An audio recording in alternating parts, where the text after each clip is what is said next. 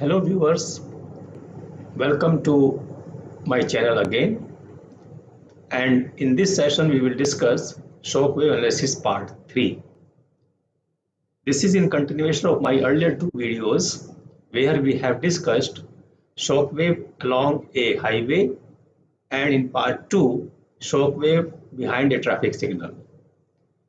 You can watch these videos and link for these sessions is given in the description box.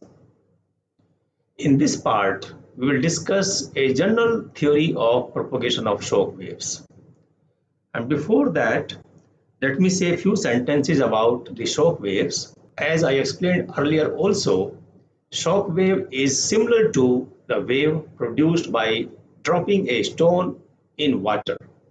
So when you drop a stone in the pool of water, we create some disturbance, and that disturbance is carried forward through some waves. Same is the case with traffic flow also. Whenever we create a disturbance in the traffic flow, a wave is generated, and that waves travel either upward or downward depending upon the nature of disturbance. So this is the byproduct of traffic congestion. It is backup or queuing of vehicles as a result of a sudden decrease in roadway capacity. And this decrease in roadway capacity may be due to lane closure, maybe because of red light at a signal, maybe because of accident or incident, or maybe because of slow moving vehicle. Now in first part we have discussed the shock wave along a highway when traffic stream meets a slow moving vehicle. And in the second part we have discussed shock wave behind a traffic signal. Now in this third part, we will discuss general theory of propagation of shock waves. There are three types of shock waves in general. One, backward propagating shock wave, which you can see behind a traffic signal. A forward propagating shock wave, which you can observe beyond a traffic signal when traffic light turns green. Or it can be stationary shock wave also.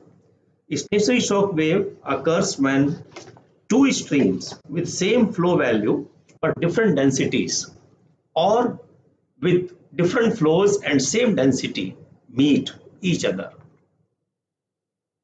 Now this is a diagram where on x-axis I have taken time and on y-axis we have taken distance, and here is some region with high density. It can be because of any kind of bottleneck. Shock waves are generated because of this high density region. And the first shock wave is the frontal stationary shock wave, which is always present at bottleneck location. And it indicates the location where traffic demand exceeds capacity. Now this can occur recurrently on daily basis when during peak hour traffic demand is more than the capacity of the road, or it can be non-recurring type of shock wave also, where because of some incident or accident the capacity has dropped for time being, and this can happen on any section of the highway at any time of the day. Now frontal means it is at the front of the congested region. The backward forming shock wave is always present if congestion occurs, and it indicates the area in time-space domain where excess demands are stored. Now here backward means moving opposite to traffic flow with time, and forming means over the time the congestion is extending farther downstream. The forward recovery shock wave is present when demands are decreasing below the bottleneck and length of congestion is reducing. Here also forward means that over the time wave is moving forward, means downstream. And recovery means that over time free flow conditions are gradually occurring on sections farther downstream. Similarly, rear stationary shock wave are encountered when the arriving traffic demand is equal to the flow in the congested region for some period of time. The backward recovery shock wave is encountered when congestion has occurred, but then due to increased capacity of the bottleneck, the discharge rate exceeds the flow rate. And this forward forming shock wave is very rare to occur, and therefore it is not considered very important. Let us now discuss how the shock waves propagate. Now we assume the Green-Shields traffic flow model, and which we have discussed several times in our earlier discussions, that the speed at any density Ki is given by this equation, where UF is the free flow speed and Kj is the jam density.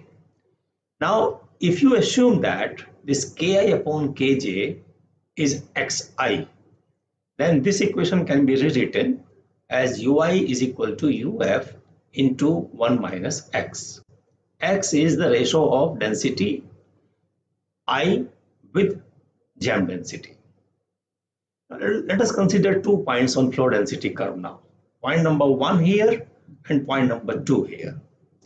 And let us assume that this represents K1 and this represents K2 density. So the point 1 will be X1 and point 2 will be X2. Jam density is same. So K1 upon Kj will be X1 and K2 upon Kj will be X2. Then speed of flow in these two regions will be U1 is equal to free flow speed into 1 minus X1 and U2 will be UF into 1 minus X2. And I explained in one of the earlier sessions on shock wave that speed of the shock wave 1, 2 will be given by Q2 minus Q1 upon K2 minus K1. So if you put these values here and simplify this equation, then it will be that speed of shock wave is equal to UF into 1 minus X1 plus X2.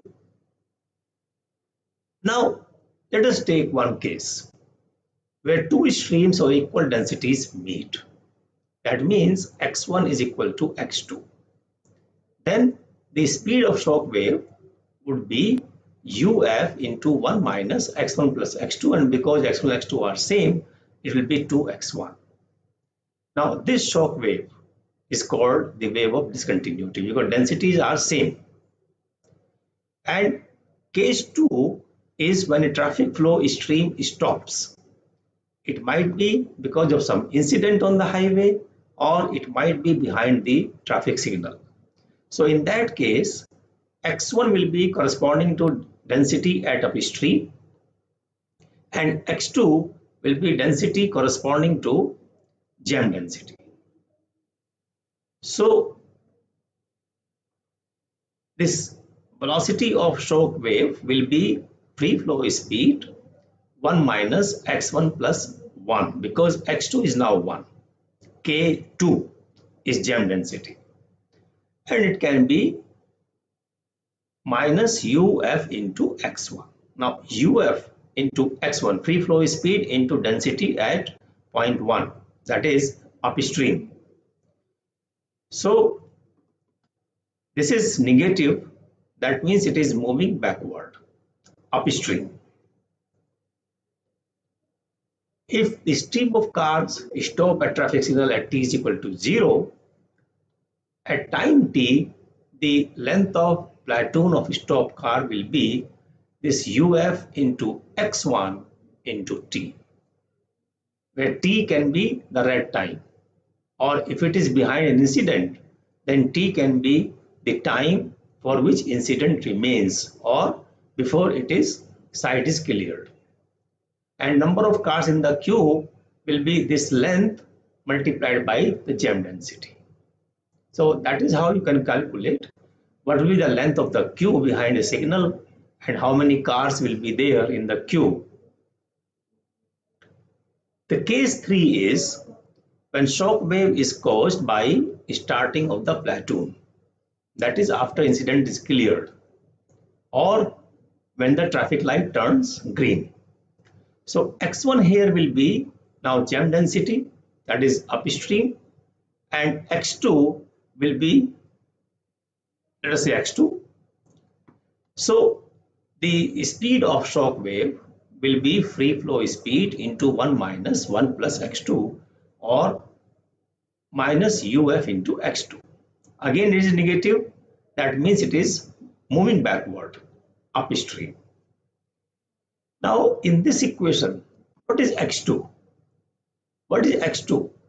If the speed of platoon is u2, then u2 can be governed by this equation, that is a Green-Shield equation, and therefore x2 would be 1 minus u2 upon uf.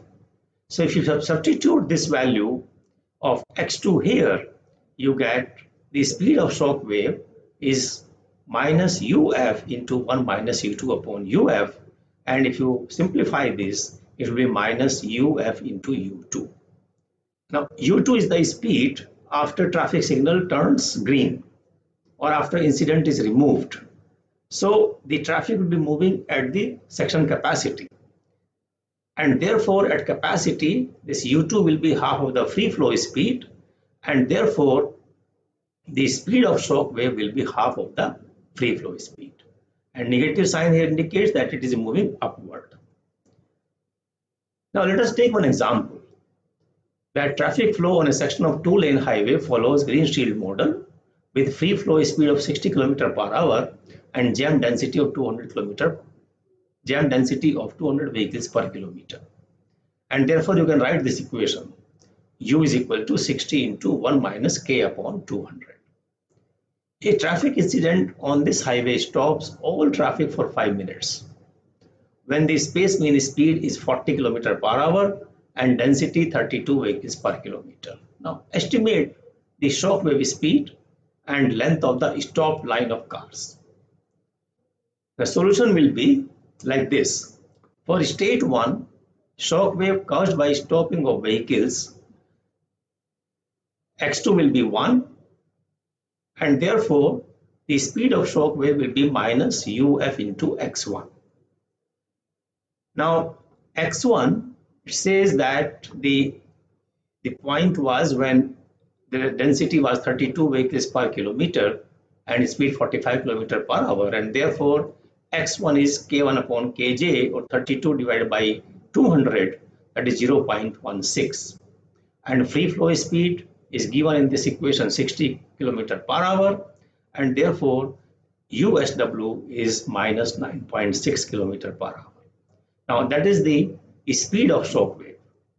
Second part of this question is length of stopped line of cars. So for t is equal to 5 minutes, that is 1 by 12 hours, q length will be speed of shock wave multiplied by the time, that is 0.8 kilometer. And if jam density is 200 vehicles per kilometer, the number of cars in the queue will be 0.8 into 200, that is 160 cars. So that's the second part of the first question. Now second part is when incident is removed. When incident is removed, then speed of shock wave is minus uf minus u2, and this will be minus 30 km per hour, because free flow speed is 60. You see here, the free flow speed is 60 km per hour, and the vehicle assume moving at 30 km per hour, and therefore uf is 60 and u2 is 30, so USW will be minus 30 km per hour moving upstream. Now important point here is that both the waves before incident and after incident is clear are there, they are moving upward. Stopping wave and clearing wave both are moving upward. Now clearing wave should overtake starting wave, and the relative speed between the two is minus 30 minus 9.6, that is minus 20.4 kilometer per hour. So that is the recovery rate. Therefore, time to dissipate this Q length would be 0.8 divided by 20.4 kilometer per hour, that is 0.392 hours. And this point on the roadway will be 1.15 kilometer upstream from the point of incident, and that is what we call Q reach.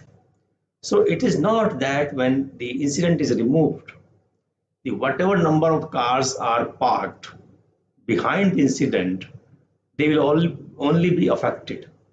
There will be many cars which will be joining the platoon, and then that what we call the Q reach. So friends, in this session we have learned basic concept of shock waves in traffic flow, what is the classification of shock wave, and general theory of propagation of shock waves. Thank you very much for watching this video. If you have any question, please do write in the comment box and subscribe to channel.